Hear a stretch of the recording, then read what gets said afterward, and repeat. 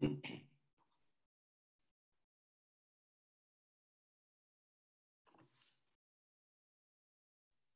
everyone. Thanks so much for joining us today. As you come into the room, I'm going to ask that you choose the language you'd like to hear this webinar in. So you see at the bottom bar, you get to choose between English or Arabic. So if you'd like English, choose English. If you'd like Arabic, go ahead and select Arabic. Thank you.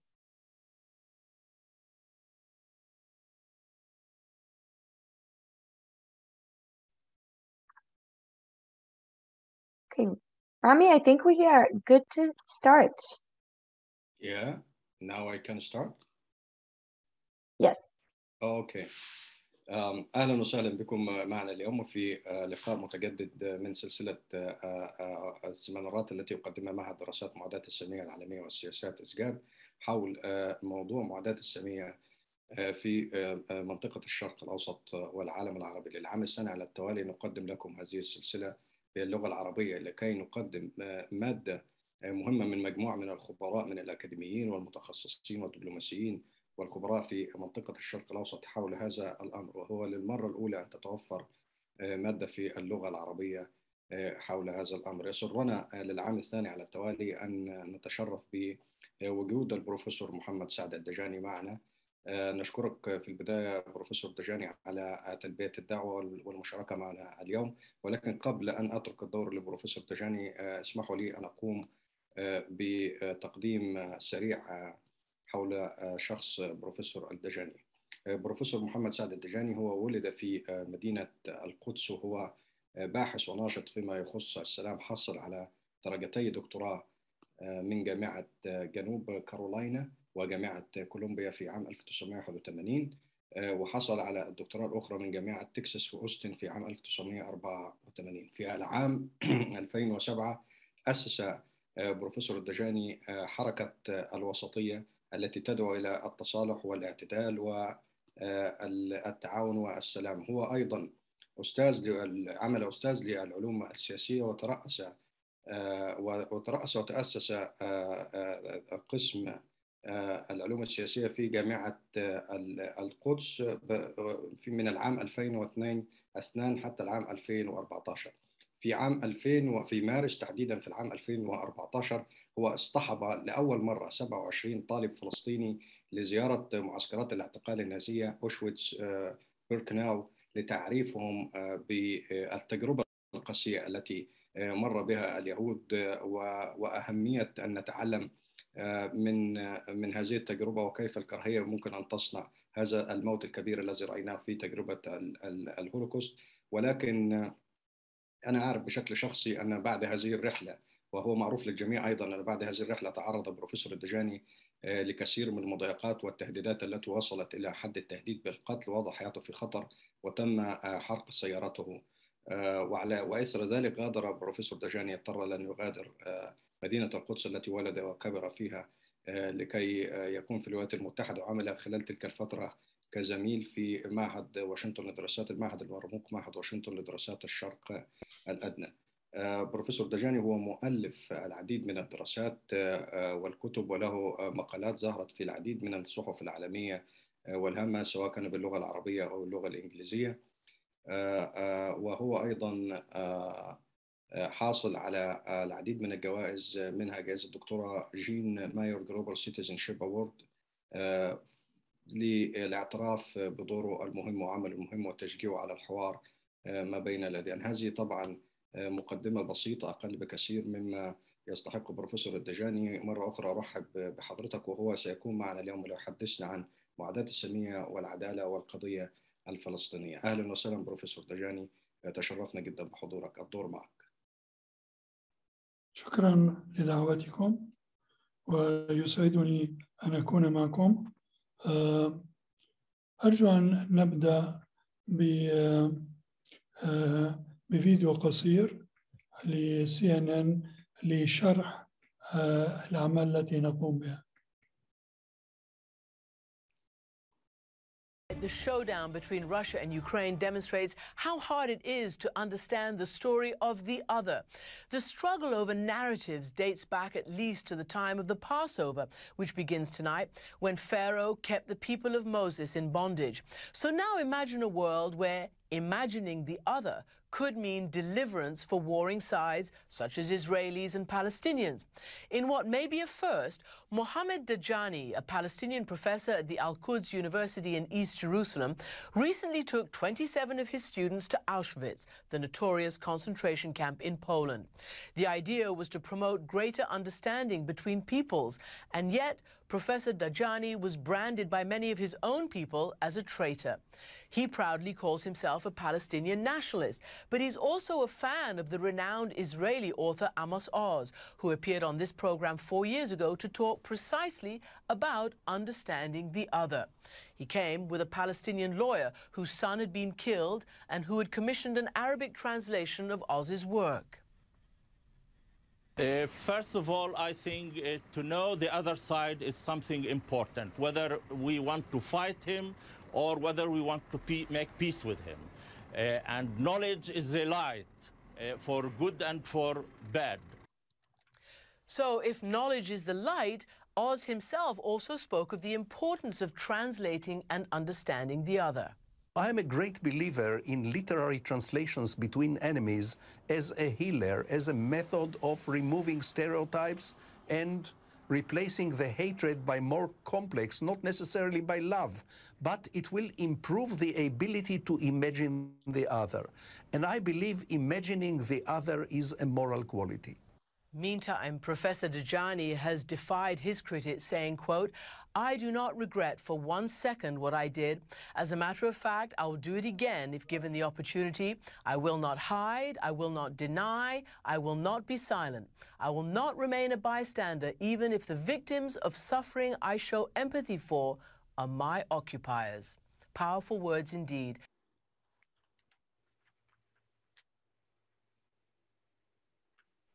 Thank you, Daphne. Thank you.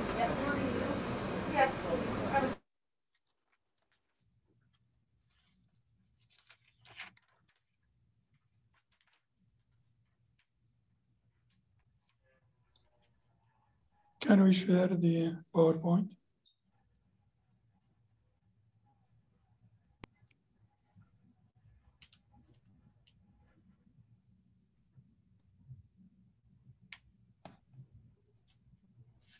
Can you see my screen? Yeah. Thank you. Yeah, that's good. The aim of this presentation is to help non-Arabs and Arabs, and sorry. The aim of this presentation is to help non-Arabs understand the Arab anti-Semitic psyche by exploring deep into the Arab mind and anti-Semitic literature. It explores Arabs' anti-Semitism tendencies in comparison with Western and Jewish tendencies. Sorry, trying to take, because I think it's too large, this. I'm not seeing part of the,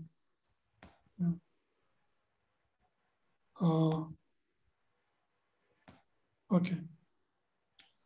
The questions to address is, how do Arabs perceive anti-Semitism? Is anti-Semitism a precedent for the Arab-Israeli conflict or a consequence of it? Is criticism of Israeli policies and practices against the Palestinians in the occupied territories anti-Semitic? What steps could be taken? Sorry.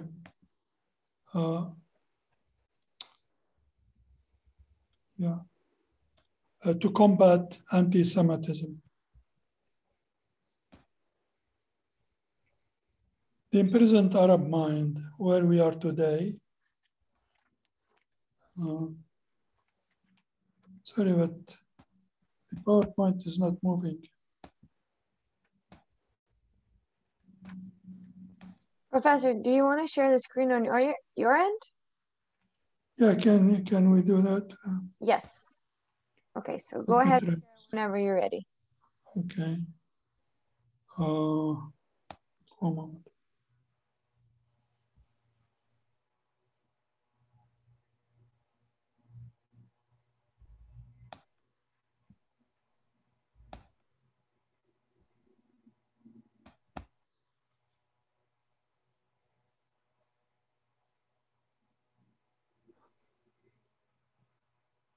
Okay. Is it okay now? We don't see your screen. How do we do that?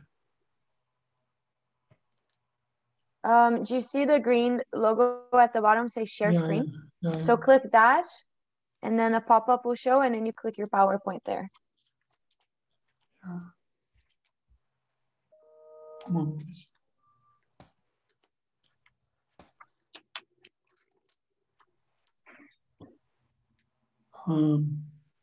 Sorry, but I cannot do it.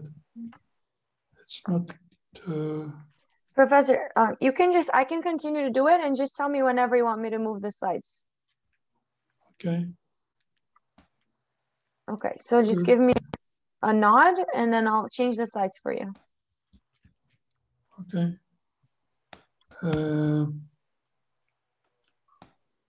I'm trying to get the PowerPoint again. Do you see mine on the screen? I'm trying. Now I see it. Yeah. Okay, so whenever you want a new slide, just let me know, and I'll go next. Just if you can move it. Yeah. Okay. Now I'm fine. Where we want to be is setting the Arab mind free to go beyond the present situation. Okay. How do you move it on? So I move it for you, so let me know and I'll move it. No, just move it. When I finish, just move it. Okay. Okay. Defining anti-Semitism. Sorry.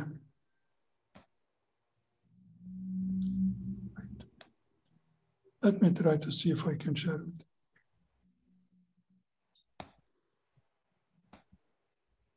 Go ahead.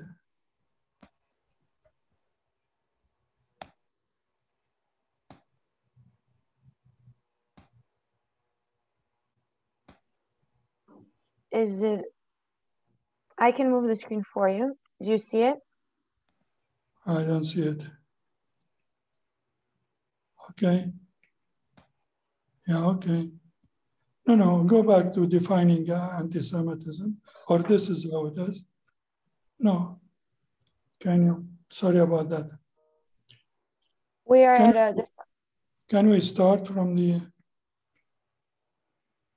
Here? Yeah, okay.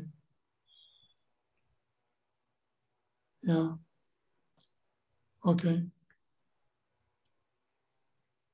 We're going back. Which slide would you like me to be at? Just move on. What is? Can't I move it on? I need to move it for you, so just let me know, or you can share it. Yeah. Okay. Move it. Historical roots of Arab anti-Semitism. You need this page, Professor, or another one? Here. Wait, let me try to see if I can share. You cannot start screen share while the other participant is sharing. Yeah, so, try now. I just finished my screen share. Okay. One moment.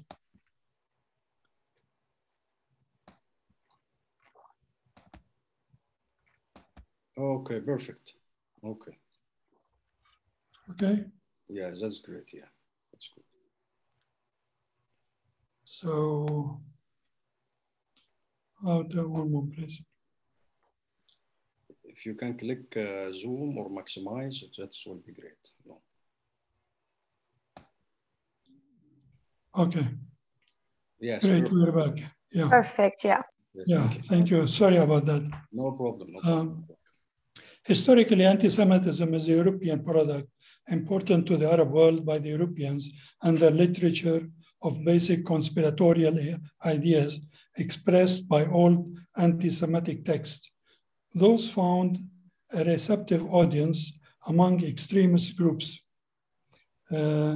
dedicated followers in a backward traditional society. Nazi propaganda in the 1930s and 1940s helped spread anti-Semitism among the Arab population, who viewed Zionism threatening Arab national aspirations of freedom and independence.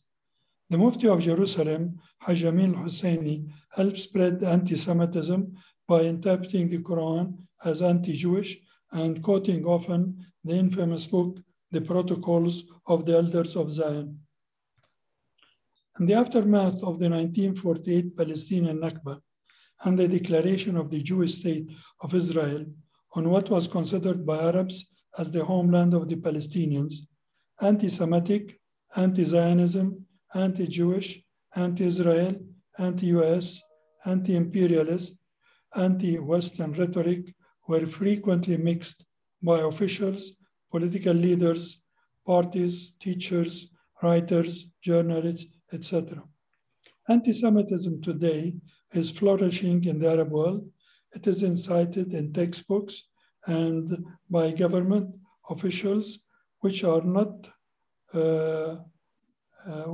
keen on its denunciation. It has been amplified by a conspiratorial culture and the social media. To address the controversy over what constitutes anti-Semitism, the litmus test is the question, where is the epicenter of anti-Semitism? The traditional Western definition of anti-Semitism is hatred of Jews as faith and race. It is an assault on Jews for being Jews. Jews are its victims, but not its cause. It is based on the ancient accusation that the Jews murdered Jesus.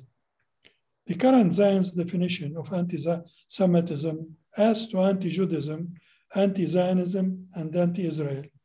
Sharansky's definition of the 3 Ds is demonization of Jews and Israel, delegitimization of Jews and Israel, double standard, when Israel is held to a double standard.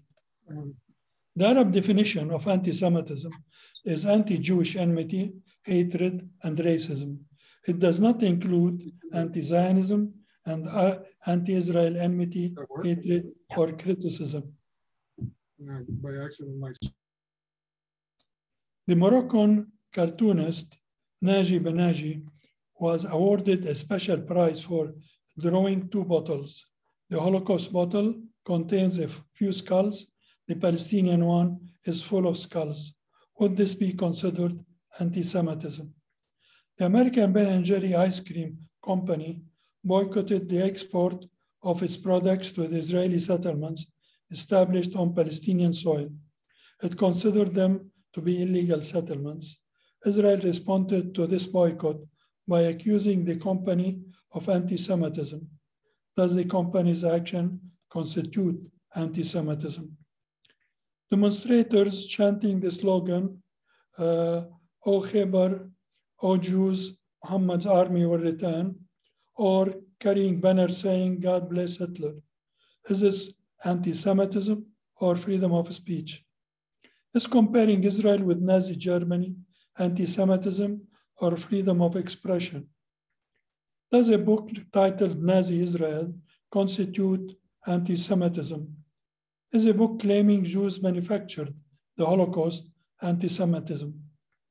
Is Holocaust denial anti-Semitism? The book's title, The Jewish Holocaust Lie, Did 6 million Jews actually perish? The historic lie. Are these anti-Semitism? Are the books, The Holocaust, the biggest lie in modern history, anti-Semitism? Is comparing the Palestinian Nakba with the Jewish Holocaust anti-Semitism?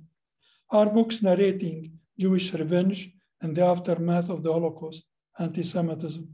Is writing about a Nazi-Zionist collaboration during World War II anti-Semitism, is calling for boycotting Israel or the destruction of Israel anti-Semitism.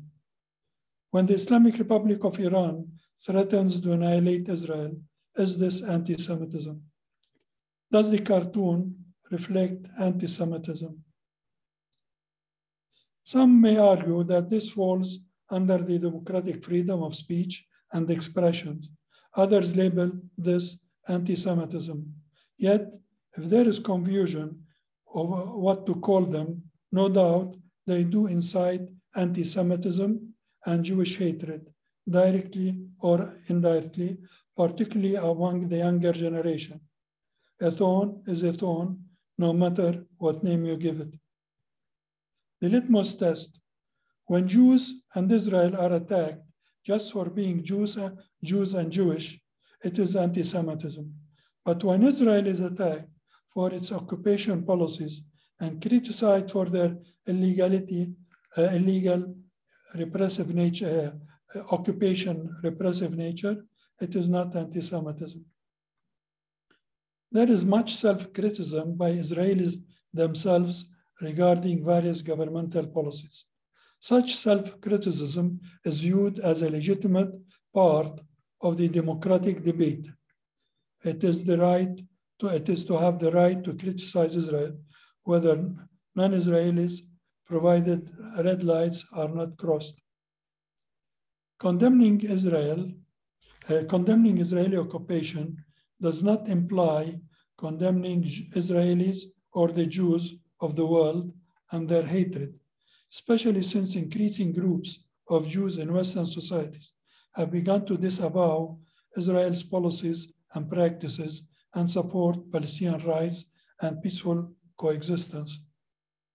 Palestinian anti-Israeli resistance is not based on hatred for Jews as faith and race, but is motivated by national incentives to end the Israeli occupation.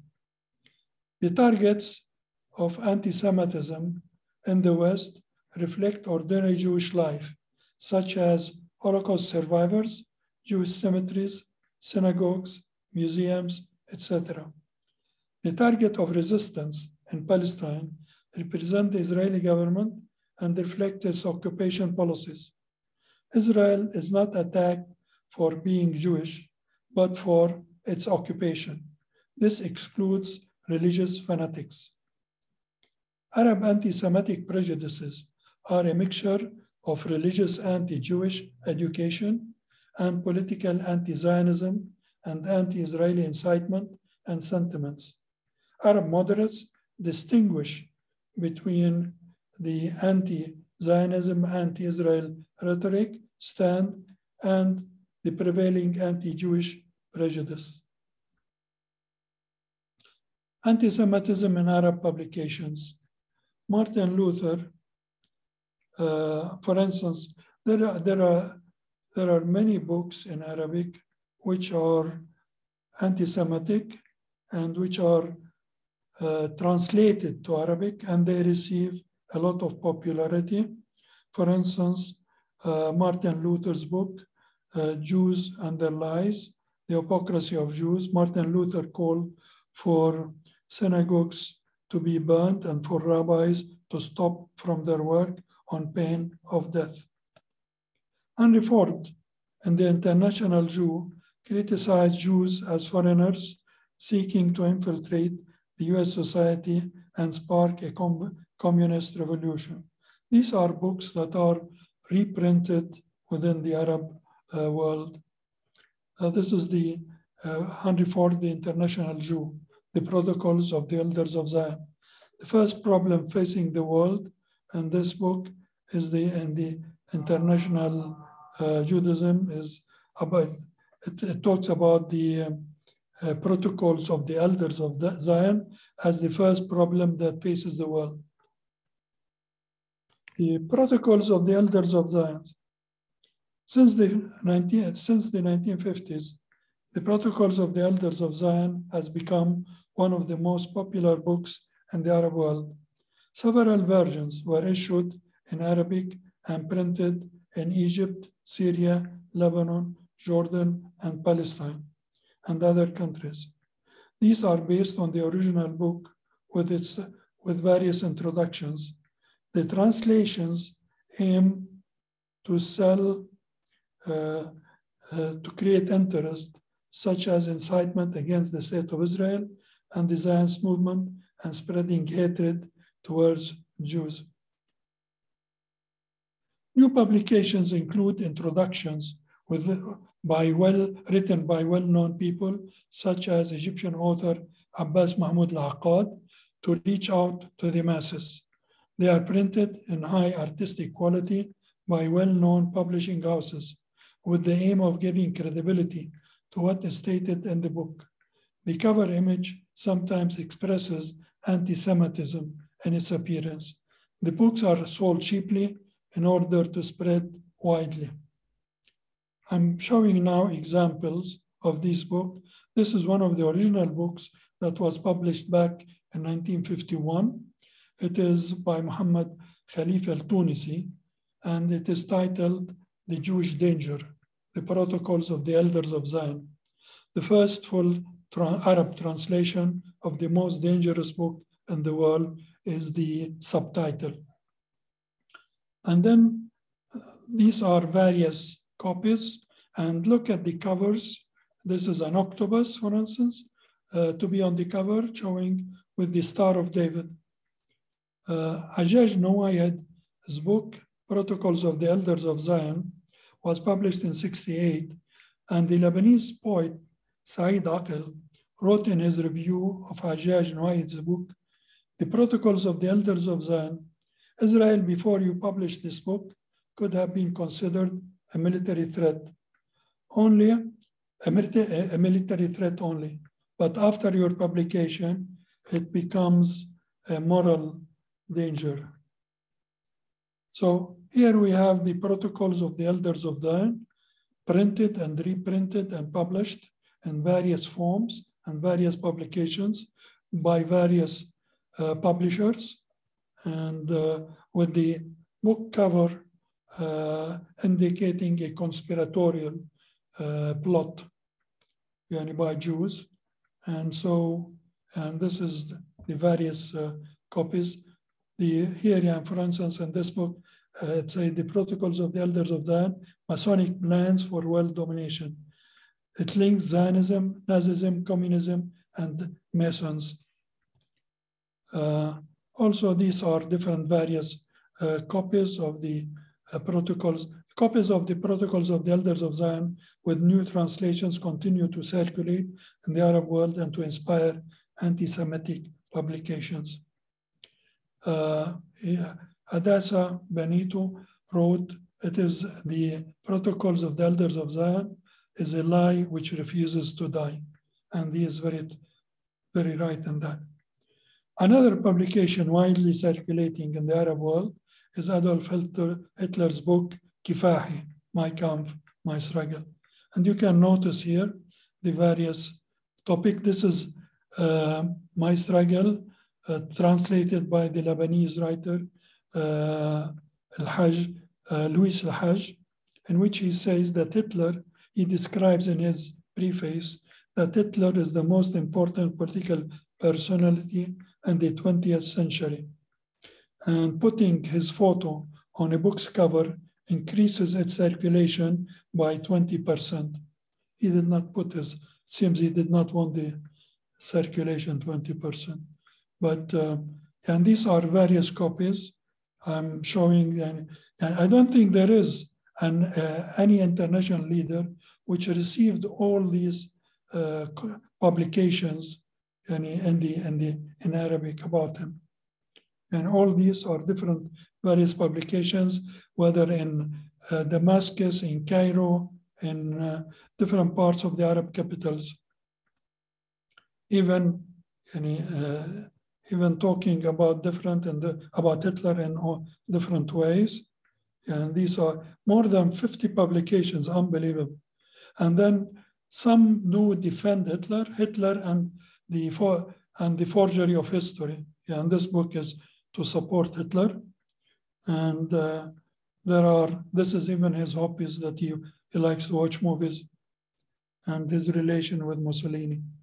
Also other publications as William Carr's book, The Jews Behind Every Crime.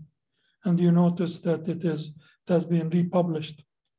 And look at the caricature, and it is very anti-Semitic caricature, whether on the first page or the second page, or the book on the corruption of Jews, or in this series of Enemies of Islam, it talks about, the title of the book is Jewish Plots Throughout History.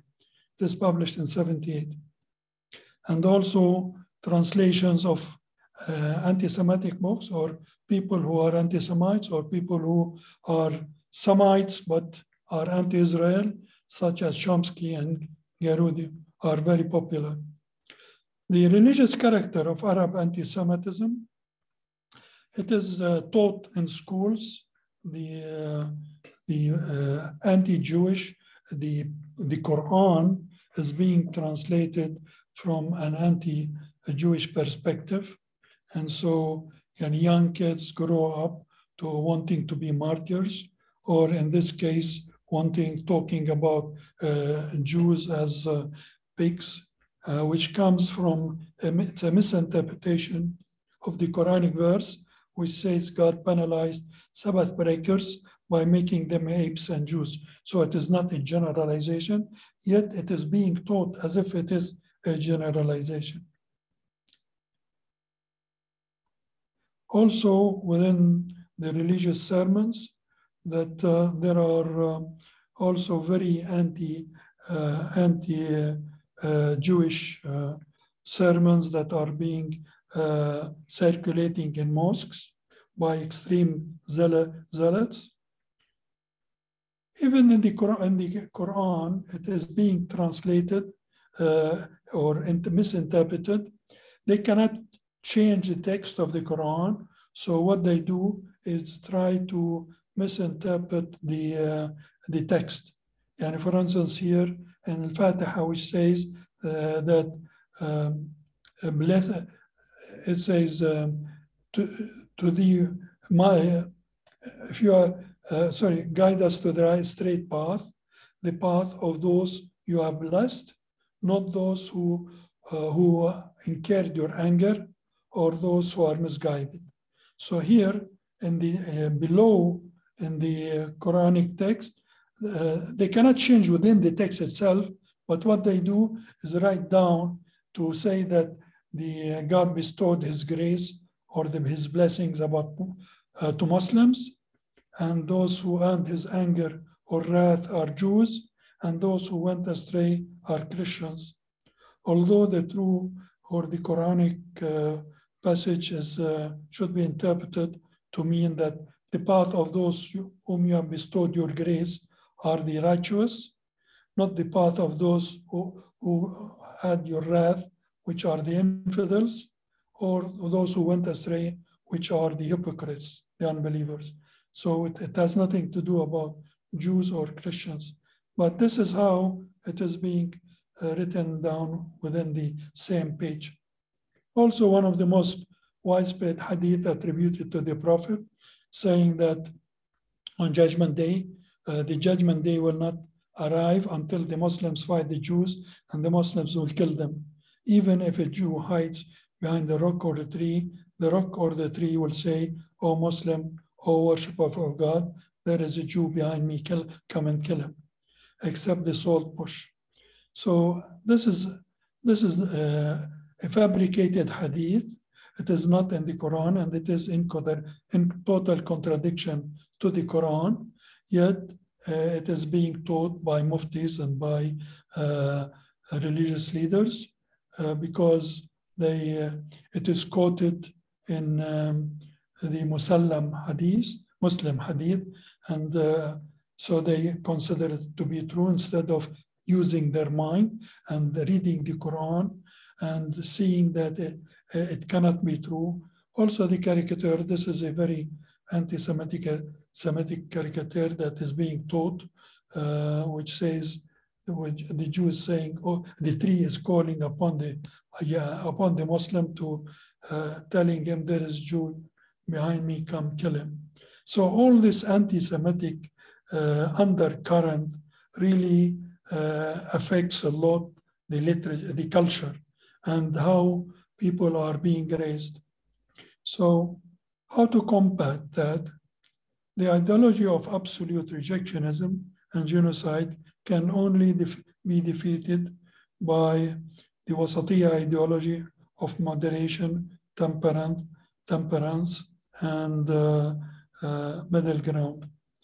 Mary Wise, in her book, How to Fight Anti-Semitism, offers insightful strategies to oppose anti-Semitism and outlining the methods to achieve that objective. She sees the end goal of anti-Semitism as the elimination of the Jewish people and Israel. In the Arab world, Wasatia is combating anti-Semitism. Its strategy includes teaching empathy.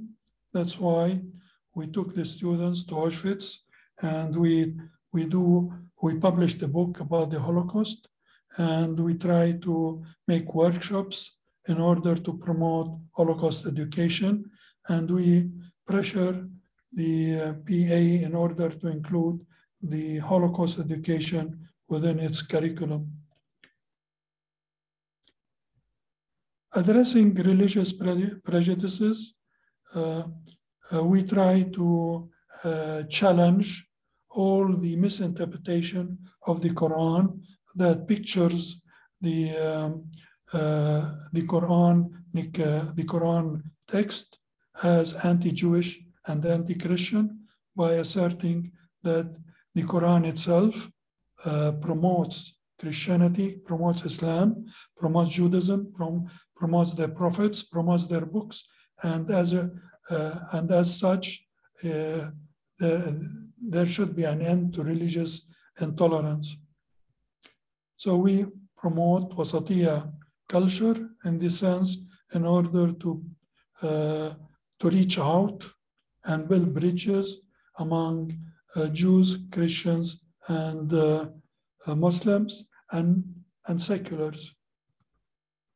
Here, and for instance, we spread the religious tolerance. For instance, we spread stories which are positive, such as the story told in this book about when two jealous wives of Prophet Muhammad teased Safiya, the new young beautiful Jewish wife of the Prophet, for being a Jewish. It was Muhammad himself who in the end coached her to retort, "How can you be above me when Aaron is my father, Moses is my uncle, and Muhammad is my husband?" This worked effectively. So this is a quote from the book, Aisha, the beloved wife of the Prophet. So what we do is we try in Wasatia to quote Jewish text or Christian text and bring it within the Islamic culture in order for Palestinians to get acquainted with the culture of the other, whether it is religion, whether it is tradition, whether it is literature, poems, and culture and traditions. Also to facilitate interfaith dialogue between various groups, overcoming enmity, bigotry, hatred, and calling out hateful speech and actions. So anti-Semitism is a disease more killing than even the corona, because the corona is a virus and you address it in an innovative way, but the anti-Semitism is something that goes deep in the culture, and that's where it should be fought. So we need to seek also peaceful resolution for the Palestinian-Israeli conflict, because part of the way anti-Semitism is spreading is by using the Arab-Israeli conflict as a cause for passing over the hate from one generation to the next. Any concluding remark? Anti-Semitism threatens us all. We need to renew our humanistic values to guide us to take the right path. We should have zero tolerance for anti-Semitism. Thank you very much for your attention. شكرا جزيلا بروفيسور محمد دجاني على هذا على هذا التقديم الرائع. ودعني لو تسمح لي أن أقوم بتلخيص سريع لأهم النقاط التي جاءت في هذه المحاضرة القيمة، وأن هناك استيراد لأفكار معاداة السامية من الثقافة الأوروبية، وحتى ما يوجد في معاداة السامية ويستخدمه بعض المسلمين أو الإسلاميين للتبرير لمعاداة السامية هو نتاج عملية خاطئة من تفسير خاطئ سواء كان الآيات الموجودة في القرآن لا تخص اليهود أو الأحاديث، وبعض هذه الأحاديث ليست أحاديث صحيحة. وأن الحل الوحيد هو أن يكون هناك نشر لثقافة الوسطية وثقافة الاعتدال والتصالح والتسامح، وهذا هو المشروع الذي يعمل عليه الدكتور الدجاني منذ فترة طويلة لسنوات طويلة، وقد دفع ثمن كثير سواء كان على المستوى المهني والأكاديمي أو سواء كان على المستوى الشخصي. كما أشرت في بداية التقديم أنه تم استهدافه بشكل شخصي وتعرضت حياته للخطر العديد من المرات. بروفيسور دجاني، يعني وردتنا العديد من الأسئلة، أريد أن أتوجه ببعض منها إليك، وسيعني أختار الأسئلة غير المتشابهة حتى نستطيع أن نستغل الوقت المتبقي. أنا بعتقد أنك أنت أجبت على هذا السؤال، ولكن للأمانة سوف أقوم بسؤاله. يعني هناك العديد يقولون أن هناك جذور لمعاداة السامية في الإسلام، وهذه الجذور دينية، ويعللوا ذلك بأن جماعات الإسلام السياسي أو جماعات مثل حماس تستخدم ذلك كذريعة للترويج لمعاداة السامية بناء على خلفية دينية وعلى أسس دينية حتى تشرعن ماذا تفعل. هذا السؤال الأول. السؤال الثاني هو كيف يمكن انتقاد إسرائيل كدولة دون الوقوع في مشكلة معاداة السامية؟ يعني كيف يمكن أن تنتقد السياسات الإسرائيلية، أن تنتقد إسرائيل دون عبور الخط الأحمر والدخول في منطقة معاداة السامية؟ هؤلاء يعني أبرز الأسئلة التي أتت إلينا، التي تلخص مجموع الأسئلة بشكل عام. من الصحيح, it is true that there is an infusion of religious rhetoric into the anti-Semitic sphere, in the sense that extremists use Islam and use the Quran and use the Hadith in order to promote anti-Semitism as if it is part of Islamic teaching, which is not true, because if you read the Quran stresses that you will not be a true believer unless you believe in God, His apostles, His books, His angels, and His prophets. And including in that are the prophets of the Jews, the Christians, and Muhammad of Islam. However, they go and misinterpret the text to be anti-Jewish or to be anti-Christian. And like the example I gave you, it is more in the interpretation. It is the singer, not the song. And they depend on the fact that people do not read the Quran. Even many Muslims don't read the Quran, and depend on the preachers to tell them what's in the Quran. And so they mix much between what is fake and mythologies in their interpretations and the Quranic scripture, Holy Scripture. So that's where one has to be careful. And if one reads well the interpretation, like for instance, when they say that the Quran describes Jews as apes and pigs, it's not true. What the Quran is saying is that God punished the Sabbath breakers. And in Judaism, the Sabbath breakers are punished by death. And the Quran, it says that God turns them into pigs and apes. And it is not a generalized text, but rather about Jews, but rather about those who break God's order or God's word. Regarding the second question, is that there is a difference between, and for instance, in the Arab rhetoric, political rhetoric, we have before 1967, between 48 and 67, we have been using the word Israel to encompass all Israel, because we never studied Israel. We didn't know what Israel stands for and what about all the different trends within Israel.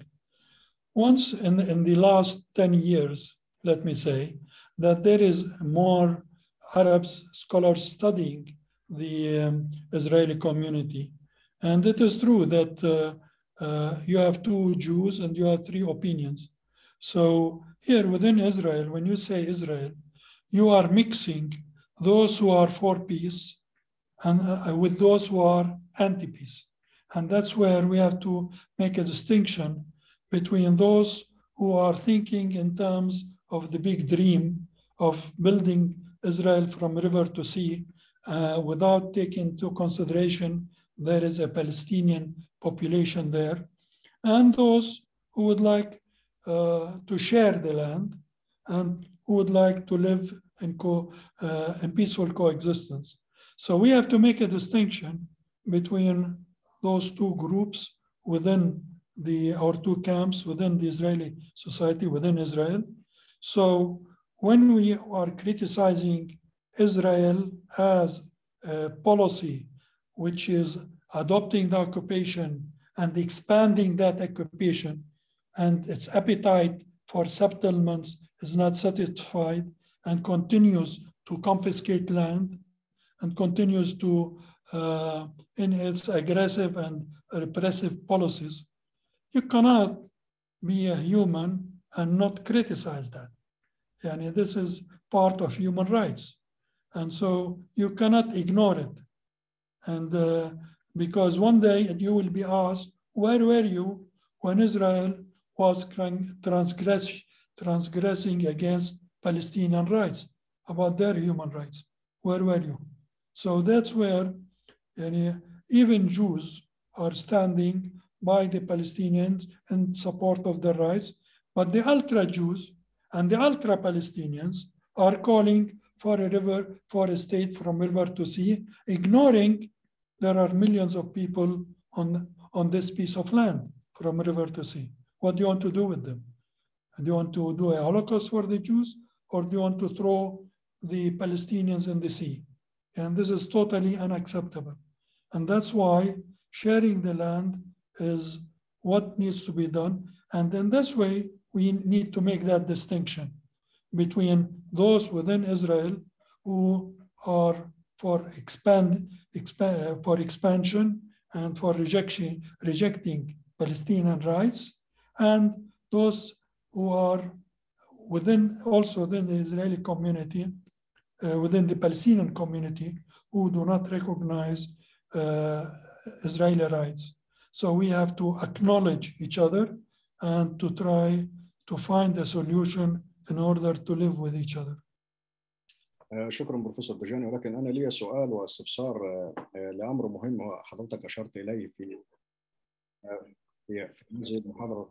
حضرتك أشرت إلى الاستخدام الطويل للقضية الفلسطينية لنشر معاداة السامية. دعني أتحدث عن في الآونة الأخيرة كان هناك انطلاق لعملية تطبيع بين الدول العربية وبين إسرائيل، ورأينا اعتراضات وأصوات كثيرة ترى أن ذلك التطبيع وأن أن عملية السلام التي ستنطلق أو التي انطلقت بالفعل في المنطقة هي عمل سلبي موجه ضد القضية الفلسطينية.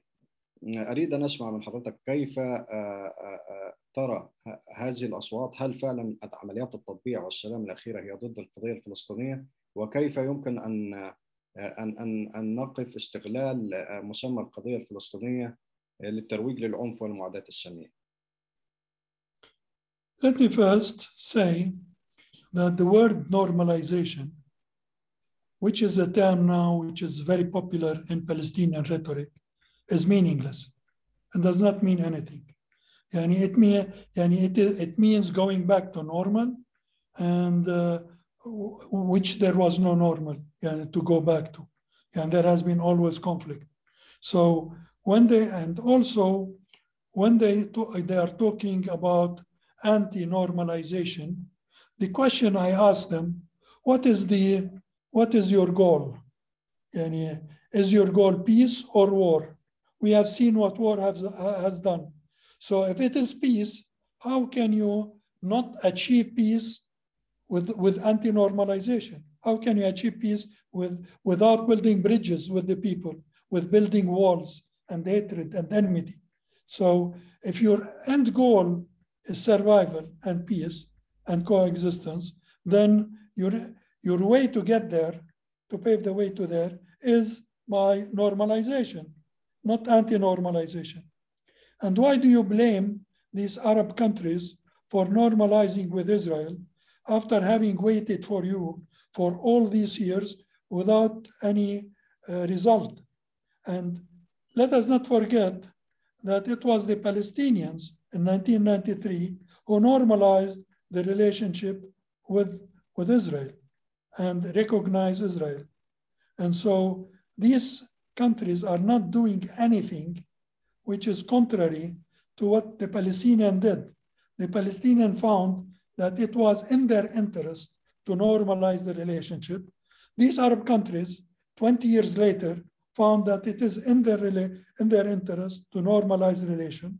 And in international relations, it is known there are no permanent friends, there are no permanent enemies, there are permanent interests.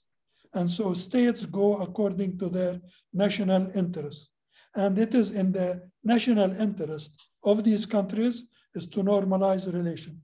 Now, the mistake of the Palestinian Authority is not to understand that and to fight it rather than to go along with it and to try to use it for its own advantage in order to build bridges between the Arabs and the Israelis so that these bridges will eventually achieve peace.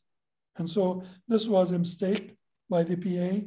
I consider it a strategic mistake. I call upon them to rectify this and to try, like they are using now, Jordan and Egypt as bridges to build a better relation with Israel, to use the Arab countries who had normalized their relation with Israel as also bridges to reach out to the Israeli peace camp within Israel. And in this way, that's the only way we can have peace.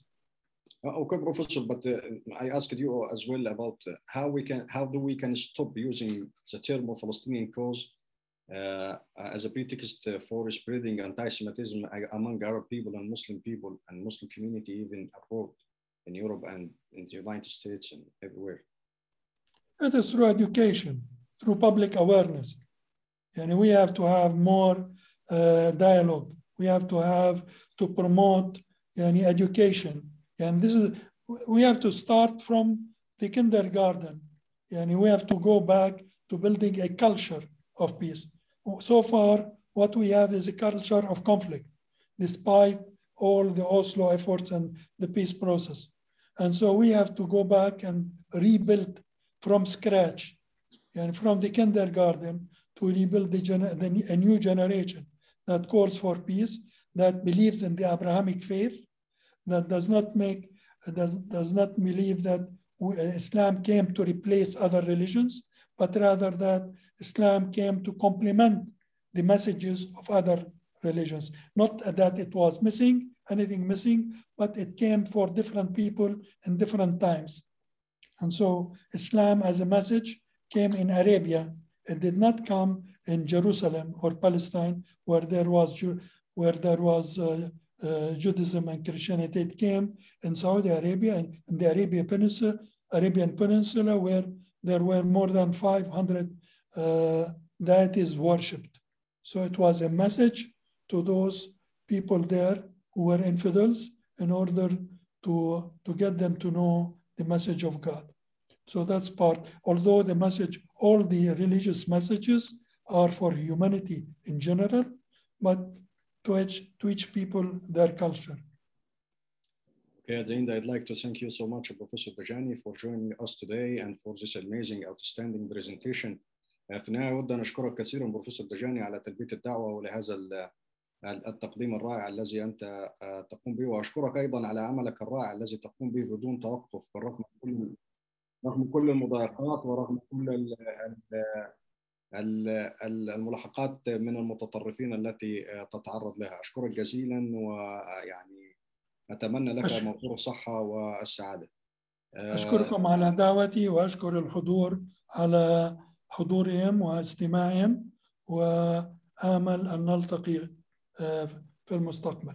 آمين، إن شاء الله سنلتقي في المستقبل. شكرا لكم جميعا على الحضور وتشريفكم لنا، ودعوني أن أدعوكم أن تكونوا معنا في 25 من يناير في نفس التوقيت. سيكون معنا متحدث متميز آخر، وهو السفير إيزاك ليفانون، سفير الإسرائيلي السابق في جمهورية مصر العربية. سيتحدث لنا عن مظاهر معاداة السامية ما بين الماضي والحاضر. كونوا معنا ونتشرف جدا بكم، وتحية لكم جميعا. أتمنى لكم أوقات سعيدة. شكرا جزيلا.